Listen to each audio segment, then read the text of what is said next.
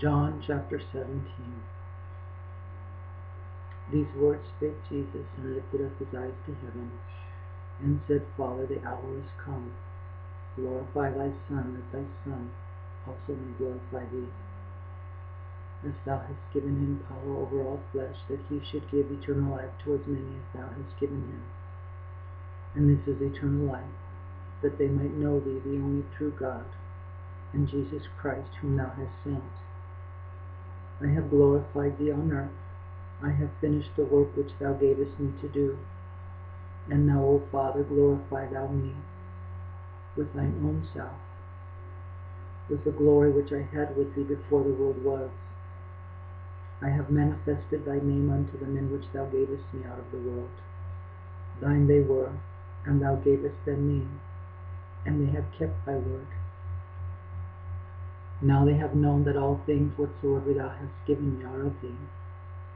For I have given unto them the words which thou gavest me, and they have received them, and have known surely that I came out from thee, and they have believed that thou didst send me. I pray for them. I pray not for the world, but for them which thou hast given me. For they are thine, and all mine are thine, and thine are mine, and I am glorified in them. And now I am no more in the world, but these are in the world, and I come to thee. Holy Father, keep to thine own name those who thou hast given me, that they may be one as we are. While I was with them in the world, I kept them in thy name. Those that thou gavest me I have kept, and none of them is lost, but the son of perdition, that the scripture might be fulfilled. And now I come to thee, and these things I speak in the world, that they might have my joy fulfilled in themselves. I have given them thy word, and the world hath hated them, because they are not of the world, even as I am not of the world. I pray not that thou shouldest take them out of the world, but that thou shouldest keep them from the evil. They are not of the world, even as I am not of the world. Sanctify them through thy truth. Thy word is truth. As thou hast sent me into the world, even so have I also sent them into the world. And for their sakes I sanctify myself, that they also might be sanctified through the truth. Neither pray I for these alone, but for them also which shall believe on me through their word, that they all may be one as thou, Father, art in me, and I in thee, that they also may be one in us, that the world may believe that thou hast sent me. And the glory which thou gavest me I have given them, that they may be one even as we are one. I in them, and thou in me, that they may be made perfect in one, and that the world may know that thou hast sent me, and hast loved them as thou hast loved me. Father, I will that they also whom thou hast given me be with me where I am, that they may behold the glory which thou hast given me, for thou lovedest me before the foundation of the world. O righteous Father, the world hath not known thee, but I have known thee, and these have known that thou hast sent me. And I have declared unto them thy name, and will declare it, that the love wherewith thou hast loved me may be in them, and I in them. This is the true Lord's Prayer. They call the Apostles' Prayer when they ask Jesus Christ to teach them how to pray. They call that the Lord's Prayer, but he was in fact teaching the apostles how they should pray. And not that they should say those words verbatim, but the essence of true prayer. We must pray for the Father's will to be done. We must pray that he send workers into the field. We must pray intercessory prayer for others. You notice in that prayer in the Gospel of John chapter 17, Jesus Christ not one time prayed for himself. Beautiful prayer. It is how we should learn how to pray. Again, we see that the Lord is not praying for himself. He's interceding for his apostles and for those who might believe through their word. He's praying that we are one in him, that his love may be fulfilled in us, and that we might love one another, that we might be one body of Christ. So he's interceding for the apostles. He's interceding for those who might believe, for his church. And he not one time says, Father, strengthen me. And he is certain that the Father is going to answer his prayers, because Jesus Christ did always those things that pleased the Father. He was perfect in every way, in his obedience, in his worship, in his thought, in his deeds, in doing the Father's will. He never strayed from the Father. He was perfect in every way, shape, and form. He is our faithful high priest.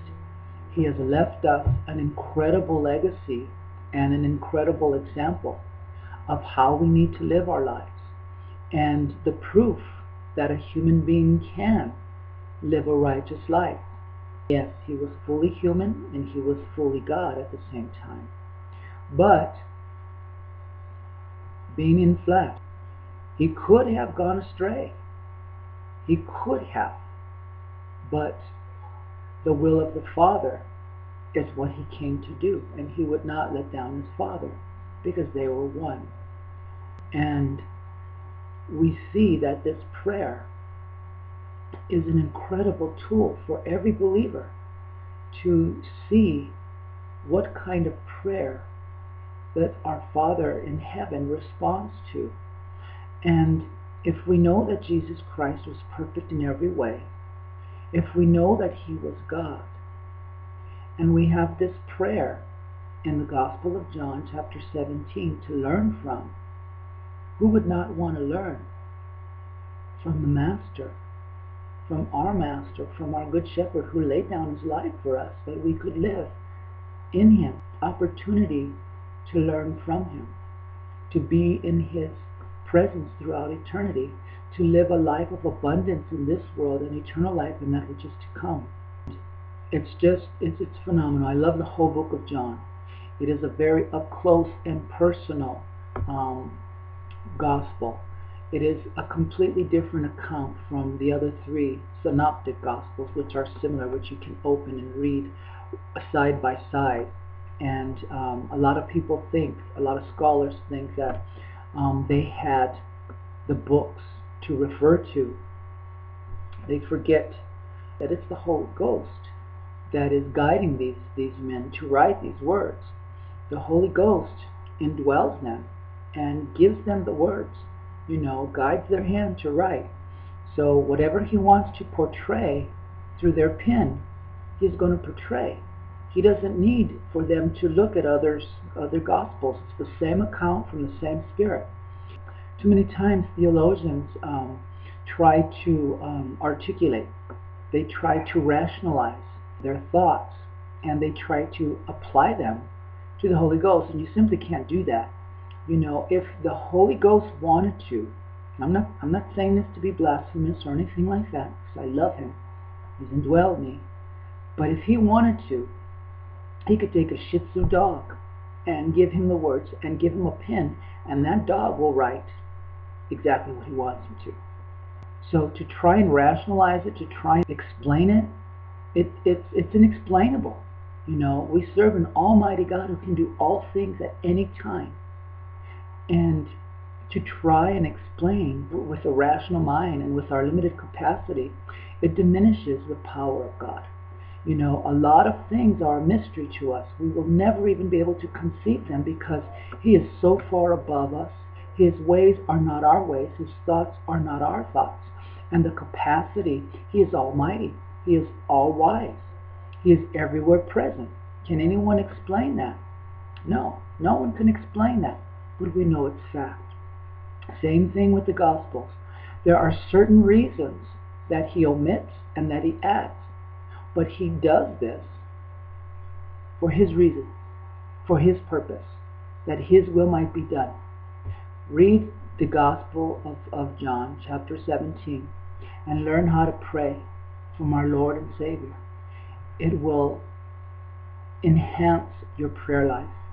It will give you encouragement to ask the Father to enter to the throne of grace with boldness In the name of Jesus Christ, God bless you.